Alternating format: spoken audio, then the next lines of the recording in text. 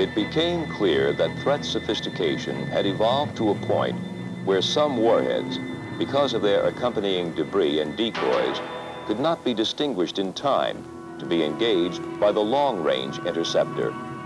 A close-in terminal defense was needed. The answer? A new missile called Sprint.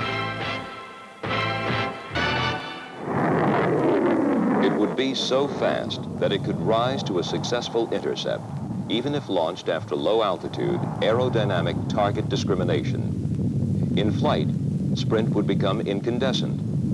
Its development required major technological breakthroughs. Sprint is gas ejected from its underground cell. Because of its very high acceleration rate, the missile had to withstand unprecedented G-stresses. Sprint was developed by the Martin Marietta Corporation, Orlando, Florida. Special coating materials dissipate heat as they ablate and thus limit temperature rise in the missile structure and components. Developmental flights were conducted at White Sands.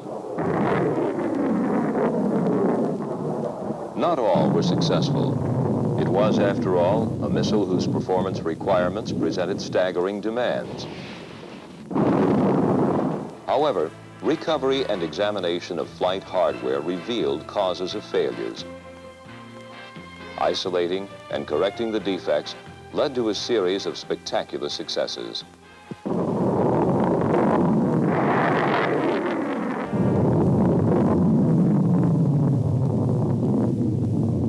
The MSR is also capable of controlling Sprint missiles located as much as 25 miles from the radar to provide greater area coverage.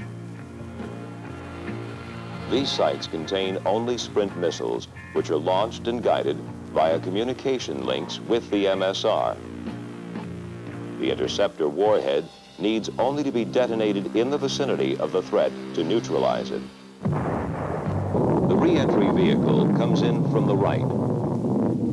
The photography is repeated using stop motion. Because of its speed, the incandescent re-entry vehicle appears to be elongated.